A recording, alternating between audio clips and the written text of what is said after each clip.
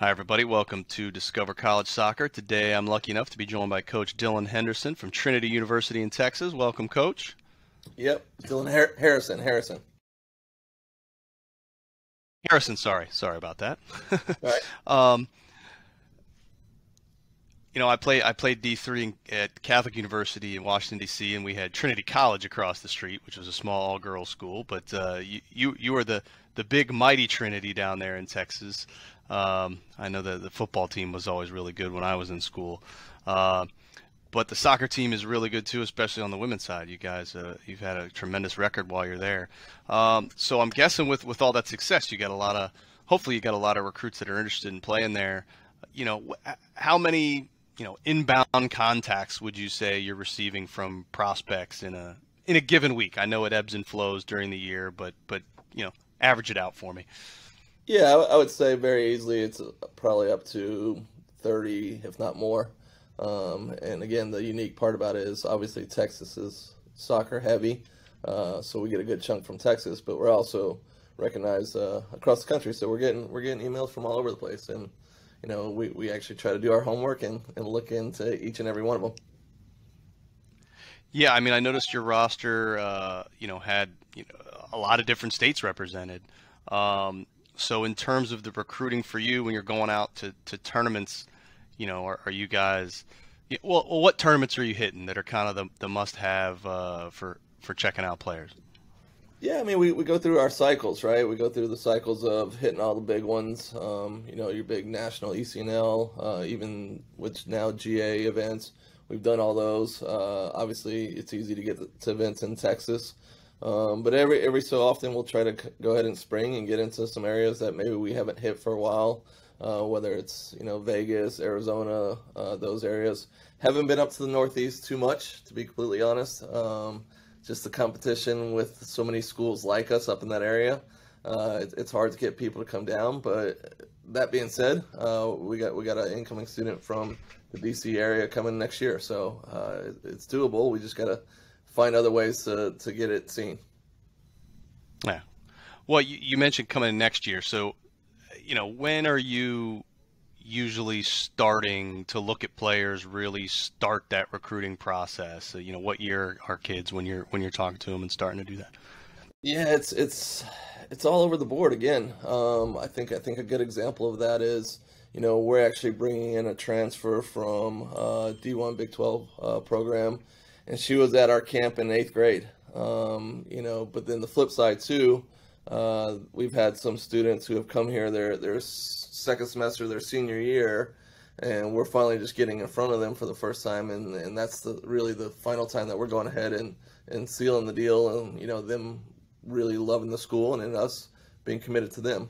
So we're wide open. I think we've done a really good job of allowing the students to make the decision when they're ready. And I think a good reflection of that is, having students that come here, stay here, and play here for 4 years. So, speaking of, playing 4 years at the same place, how has the transfer portal affected you guys, if at all? Are you looking at that as a recruiting tool?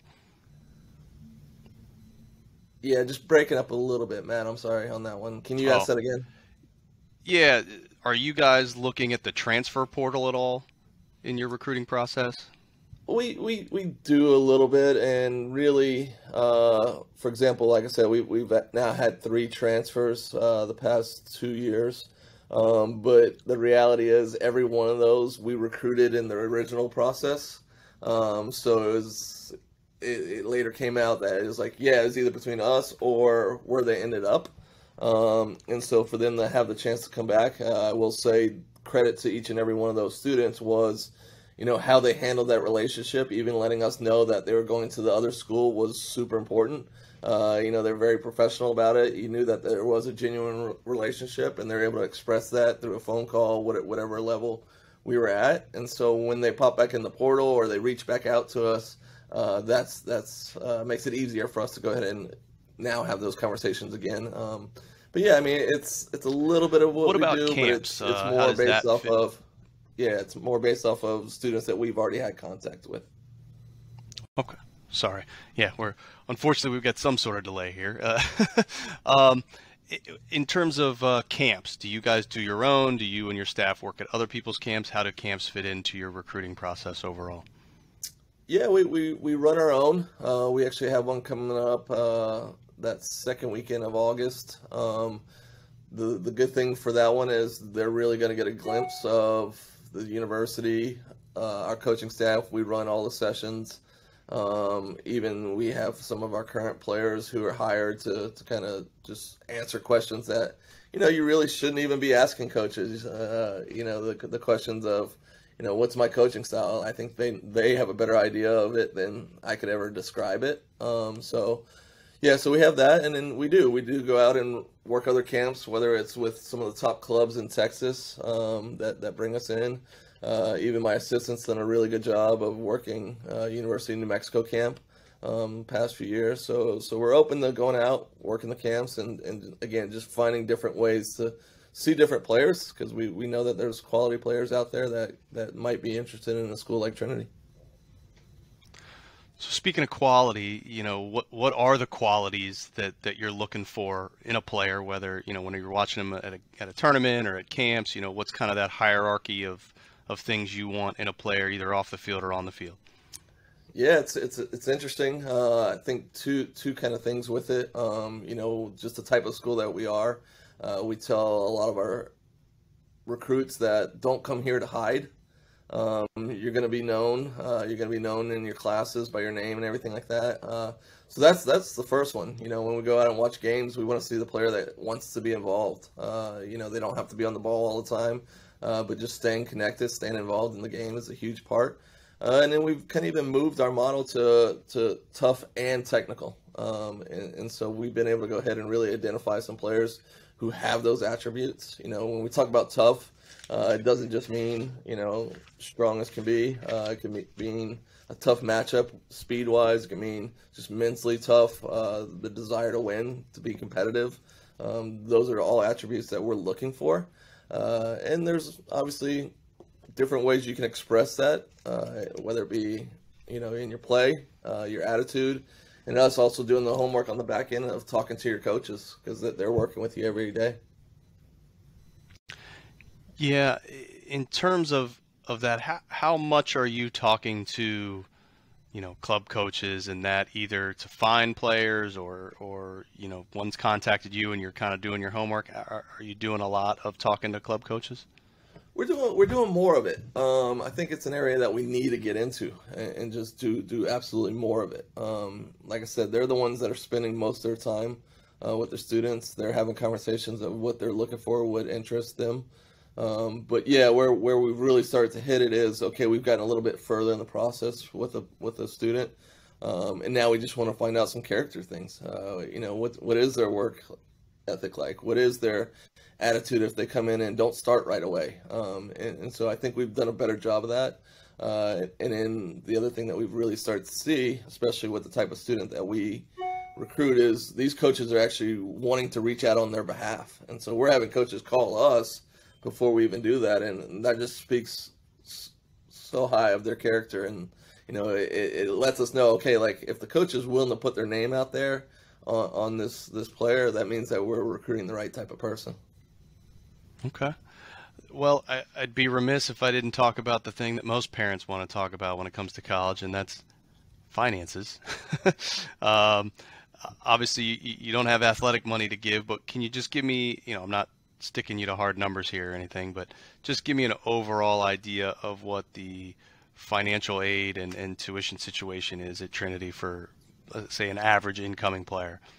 Yeah, I mean, and that's the thing. I don't think there is necessarily an average. Where I will say that we do probably a good job, if not better than most, is I think even in some of the reports, we've been awarded one of the top merit-based scholarship offers out there. The other thing is we're kind of operating very similar to the Ivies in regards to meeting full financial need. So it is an extra step. I've been at the Division I side where we've been able to go ahead and offer those scholarships and do those types of things. And it just makes it kind of easier and cleaner when it's coming from us. Uh, but it's well worth taking the extra step here, in my opinion. I will say that I don't think there's a single student on our team that's paying the full amount. It's just not. It's not the way the school's built. We have an unbelievable endowment that allows us to go ahead and meet that full financial need. And so, yeah, don't get taken back by the kind of the sticker price, I guess I would say. But it does, it does cost to go here. I mean, and again, that's what we talk about. Like, it's not for everybody. But if you're willing to take the steps, if you're a good student, is a big part of it.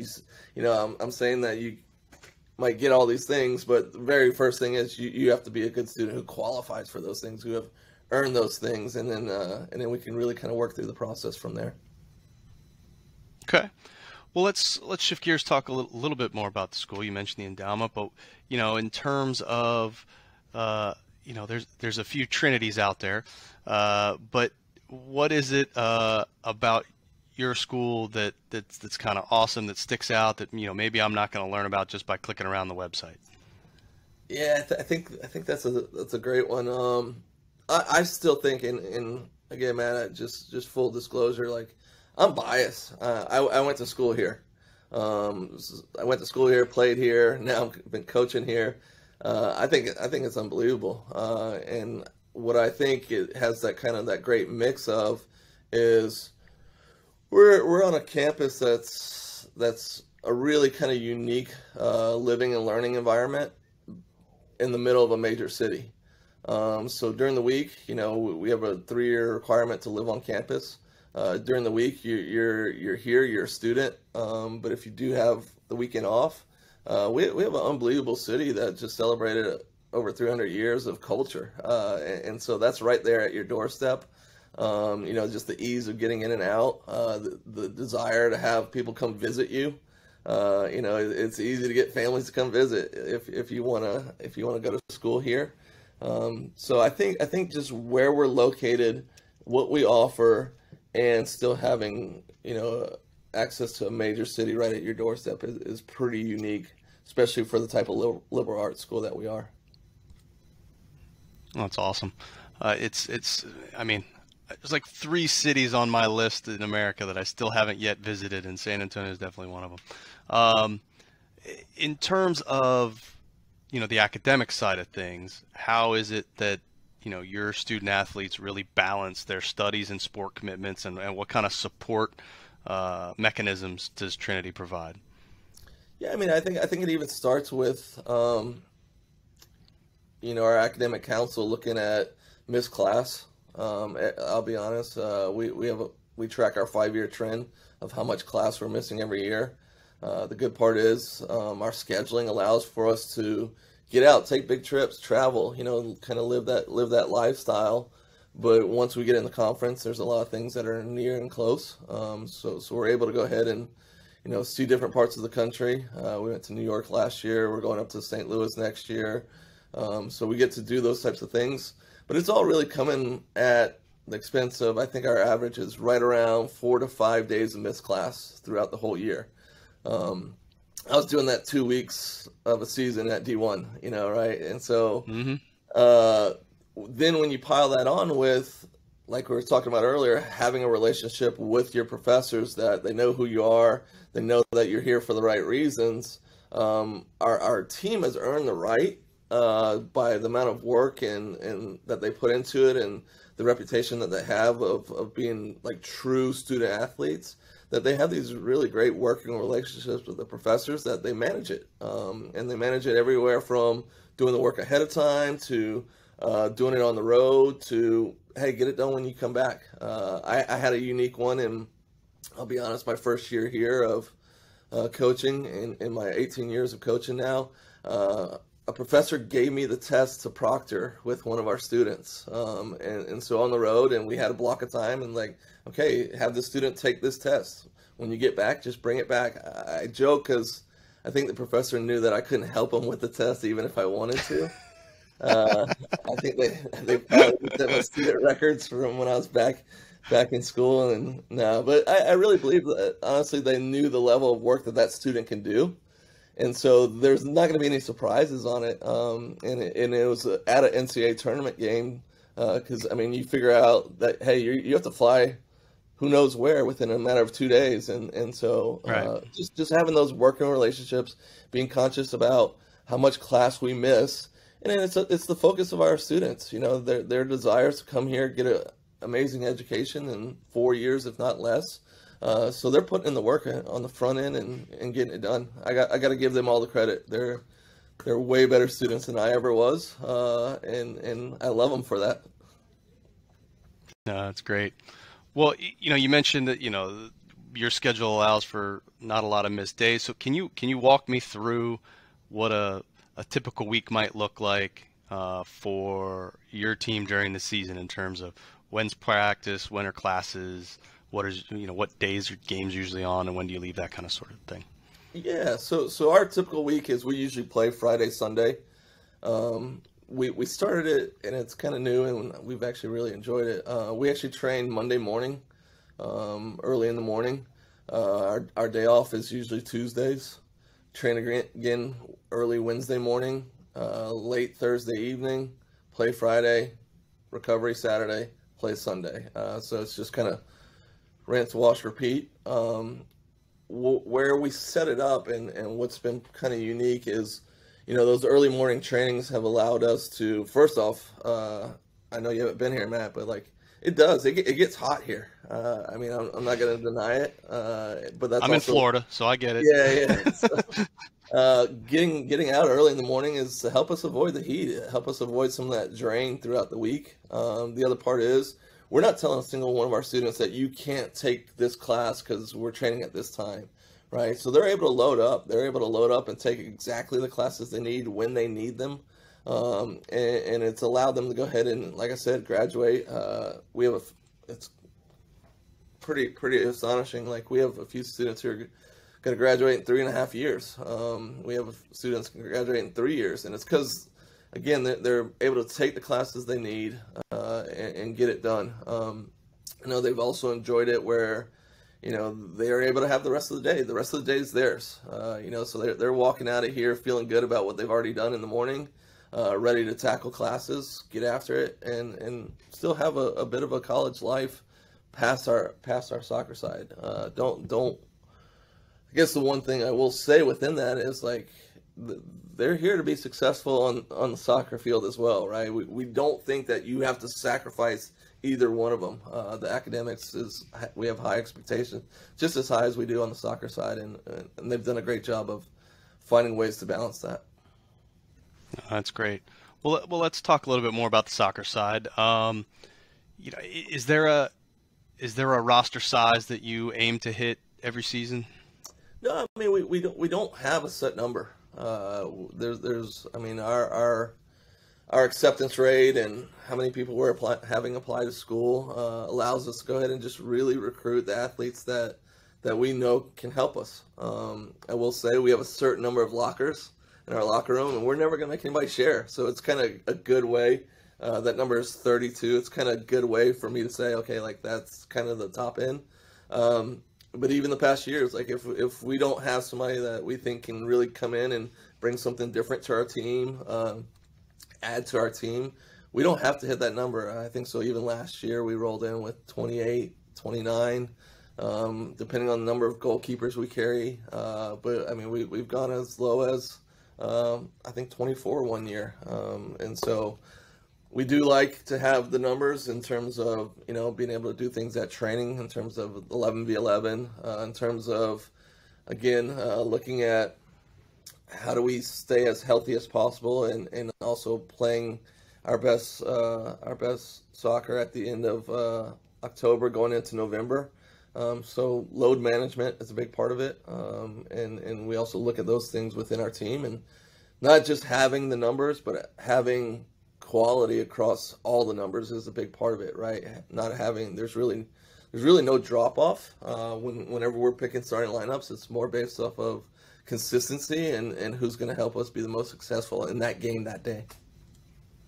Okay. What about your staff? What's the size of your staff? What roles does everybody play? What kind of support staff do you have, like maybe within the athletic department? Yeah, I mean we're fortunate. Again, I have a full-time assistant. Our relationship's a little funny in the fact that she actually played for me at the Division I school. She holds all the scoring records at that university. So we're going on 10 years, which is a little scary. The team doesn't know how to take that. They're like, our relationship's a little different. They're like, well, you guys are just kind of the same person, which we're not at all, but they just think we are because of our relationship. So having Coach Spencer, she does an amazing job.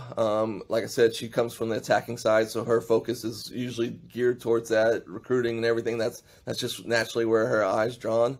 So she takes on a lot of those responsibilities. We have part-time coaches, whether it's bringing in somebody from the outside who kind of gives us just a fresh look, and then also we've been fortunate too to hire. We're bringing in a goalkeeper coach as well. So we have access to an amazing coaching staff, and then like you also talked about the other staff, a full-time strength and conditioning coach that works with our team, full-time athletic trainer that travels with our team and works just with our team. Not to mention, the amazing job that our SIDs do.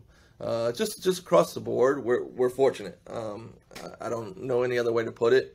Like I said, I've been at Division I programs that don't have what we have, and so. But like everything, when you have all those things, they can demand and expect things of you, and so we don't hide from that as well, right? We tell our students that you're coming here and you're going to have access to all these types of things, so don't be surprised that we're expected to win and do the things that we all value as well in terms of really putting our best selves out there.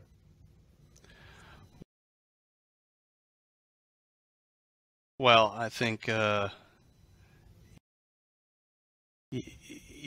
think it's evident in the record.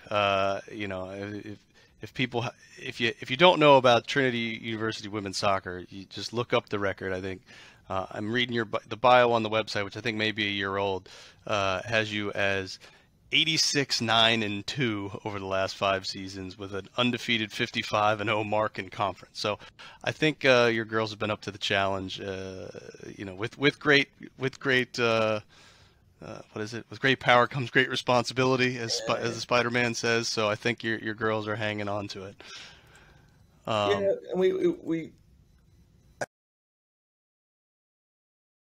I think everybody knows that and has that in the back of their mind, but that's not even what we train for. I mean, it really isn't. It's about how do we become better that day, and let everything else kind of take care of itself. I think at one point, if we got too caught up in it, it can be daunting, right? The idea of, hey, we don't want to be the first one to do a certain thing, right? And so right.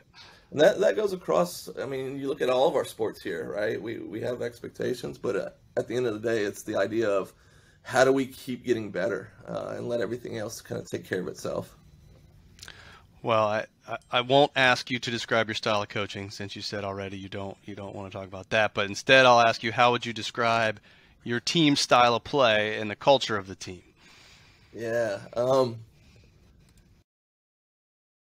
Yeah. I think the style kind of has remained pretty constant throughout, even the previous coaches. To be honest, the style is front foot. The style is, yeah, we want to keep the ball, but it's with the purpose of banging home goals. We want to be the one that puts the pressure. We realize that, even if you look at the probability and the statistics, you need so many chances in a game to guarantee a goal. And so the only way we can almost kind of tell ourselves that we're guaranteed to score is by creating so many chances, right? And so we have to put ourselves in those positions and do those types of things. Um, and the reason I think that styles kind of remain the same is, when we have even alumni games and they come back and we have an alumni game that's 1-1 after 90 minutes of play, which should never happen. In all honesty, it should be a absolute scoring fest. But the fact that even those players who are returning back play the same way, play the same style, and have the same mentality without even being around each other or even playing with each other ever. And to see it kind of match up even in those moments, you could tell that like that's been pretty constant throughout the years here. Yeah, so I think front foot, just really defensive, like conscious about winning the ball back all over the field. I think it's a big part, and just being organized and priding ourselves and having the shutouts, but scoring goals is a big part of it.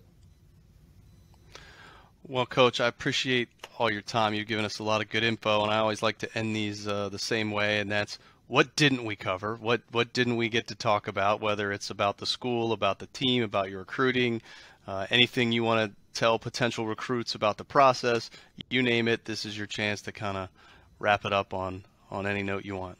Yeah, I mean, I think probably the one thing that maybe we don't do a good enough job is just bragging on the types of students that we have. And what I mean by that is, they share a sense of values that not only do I believe in, that they each believe in, and they live up to them each and every day. And I'm just surrounded, and I think that's why I'm still excited after 20 years of coaching. I'm just surrounded by amazing people who are really just finding their way and doing amazing things before they even realize it. And so, I just an opportunity for me to thank them for who they are and what they mean to me, my family, and everything that they've given us. Because the reality is, without them, we're not much. And so, if you want to be a part of something, what I think is special, if you want to be a part of, being held accountable and in a great setting, reach out. I mean, we're here. You're going to be surrounded by some pretty awesome teammates, and they've worked hard at being great teammates, just like they've worked hard at being great soccer players. So I just want to thank them again. Awesome. Well, Coach, I appreciate it. We wish you the best of luck this season. Hopefully you can bring home the Natty this year and keep that success you guys have had, and we wish you nothing but the best.